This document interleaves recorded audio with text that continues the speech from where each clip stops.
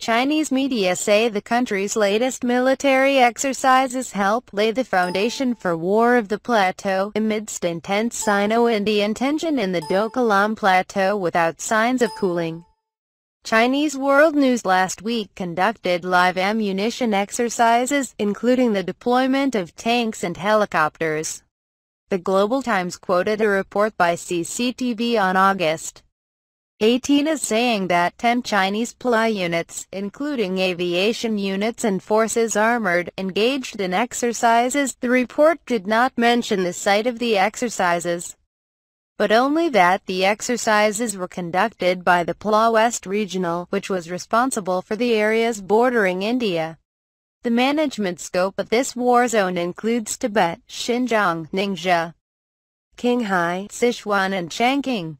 The CCTV report said that military exercises were being conducted to lay the foundations for War for the Plateau. Global Times says CCTV has published a 5-minute video showing the tanks fired on targets on the tops, followed by helicopter firing missiles at targets on the ground, directly tapping into New Delhi.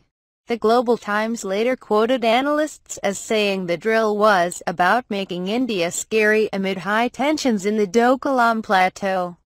Earlier in July, the Global Times also cited a CCTV report saying that the Chinese military conducted 11 hours of real-life ammunition exercises in Tibet.